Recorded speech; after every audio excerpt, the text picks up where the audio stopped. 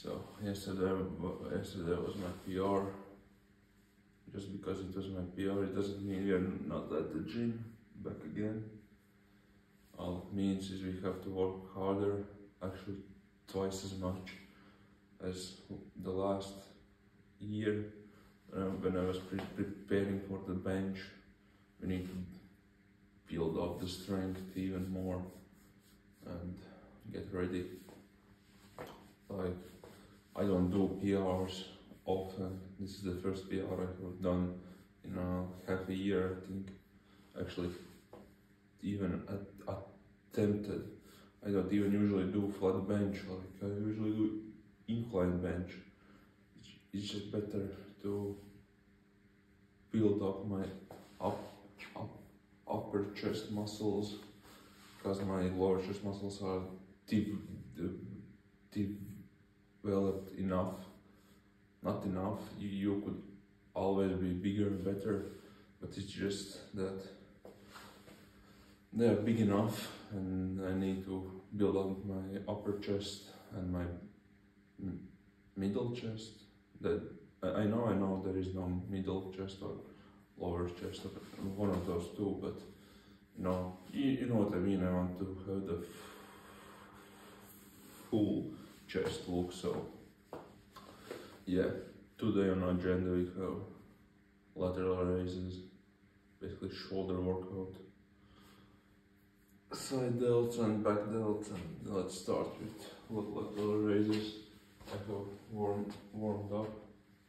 Gonna take 14 kilos, nothing crazy, nothing crazy at all, and do lateral raises.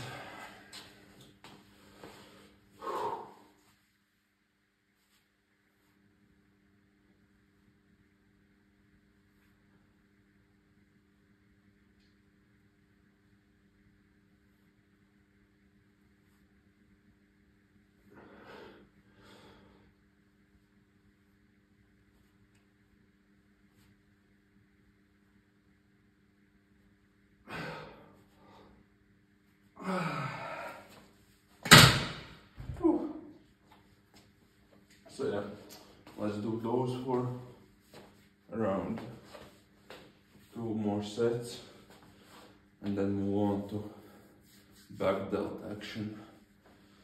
And for you guys to wonder why aren't you doing that exercise for side delts? Well, the basic answer is there's only really one way to hit your deltoids. That is, just flies standing or bent over, and that is how you grow your shoulders if you don't have any other equipment. So yeah, I'm gonna do 2 more sets here and move on to back delts.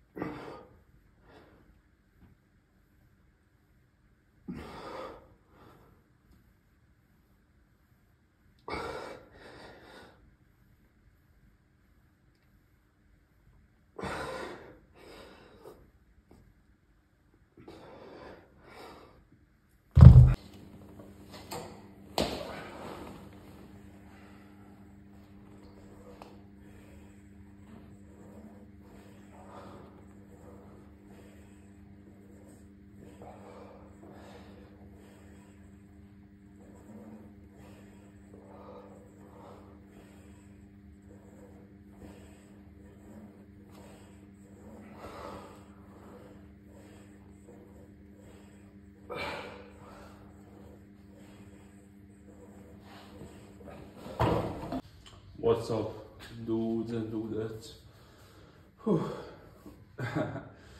So, yeah, as I was telling you, shoulder day has been done. legs have started to hurt. It has been 2 days since leg day, so they are fully not pumped but in recovery. You can see like striations here, teardrops, and all the good shit basically.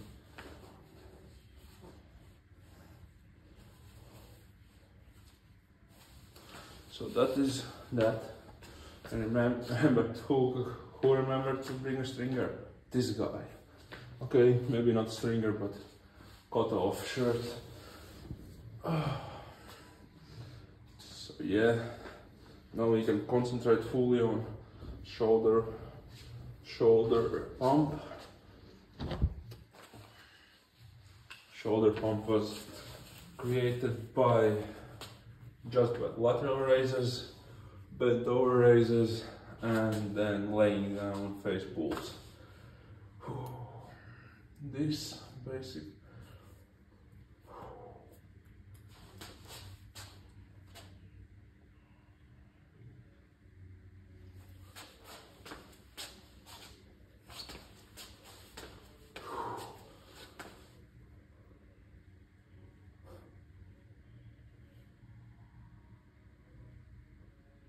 So back delt is basically, I look like this, and as you can see, but there's something there. Obviously triceps and side delts are overpowering my biceps.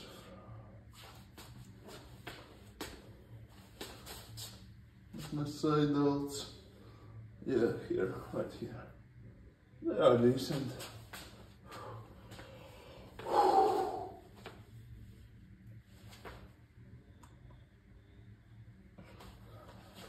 I don't know how to say this, but like without legs I look so fucking skinny. Not skinny, but my legs look skinny when I so flex them a little bit.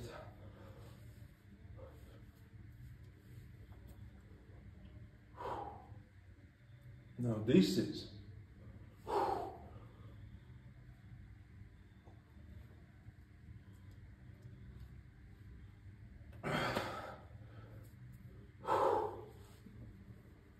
most muscular.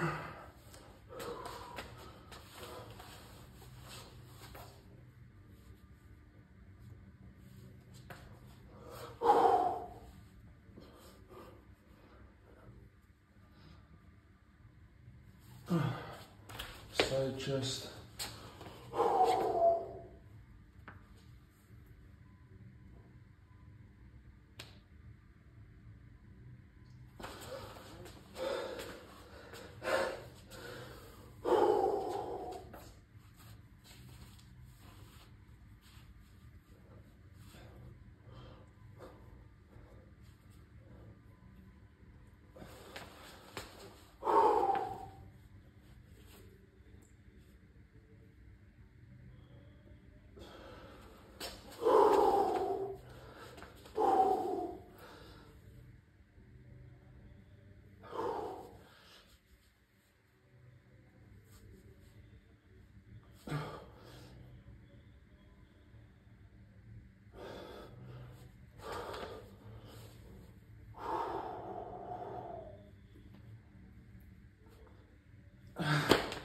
Got yourself something of interest.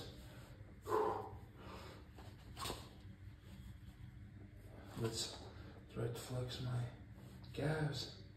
Calves flex.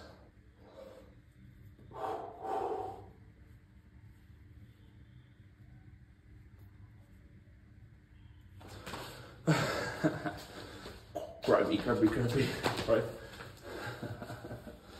So that is that. Still 20 kilos to go until the end of the summer, or in the middle of summer. 20 kilos off. Get some better definition.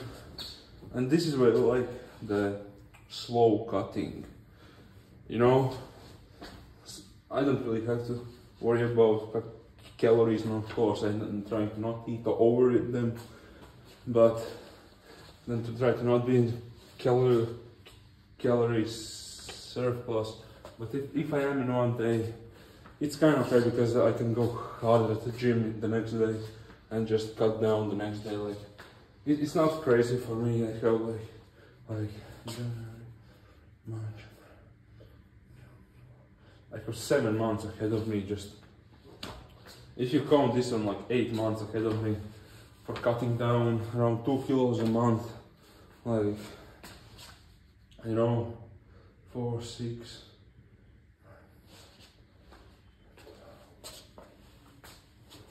Like 14 kilos plus and minus in the middle of summer off, so I will be, let's say 15 kilos. If I even lose only 15 kilos, I'm still gonna be 105 kilos.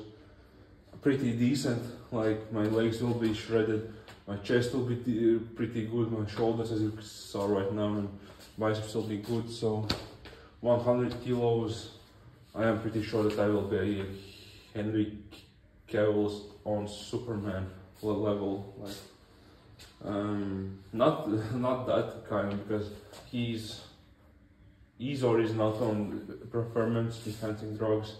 It is on I basically no comment on that, but he's older than me. He has worked out maybe even longer than me, so I am not, my muscle bellies are not that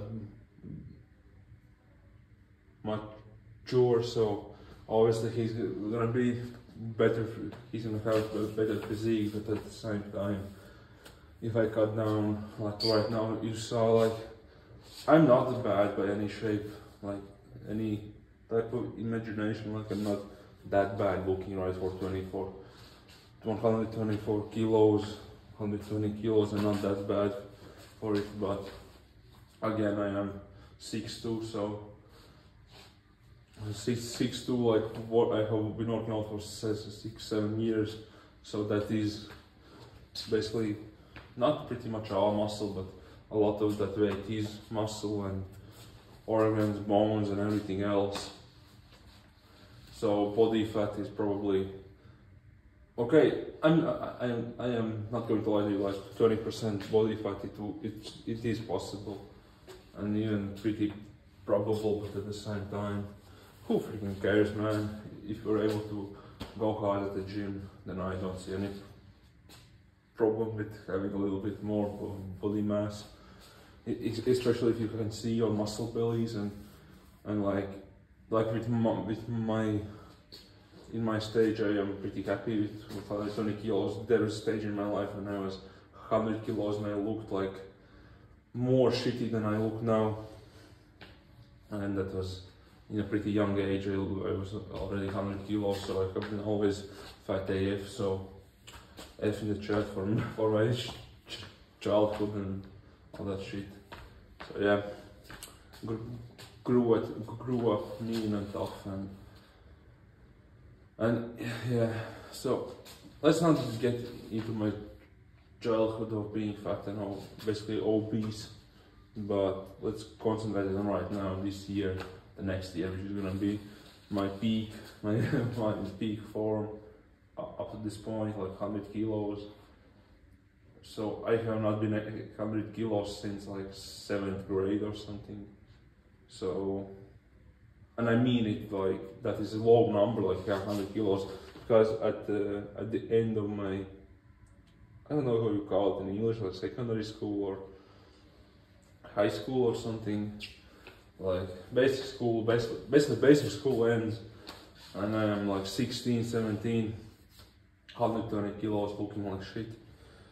Got down to 105 kilos, yeah, last year, at the end of the last year, ate up, bulked up to 125, 130 kilos, which is my max.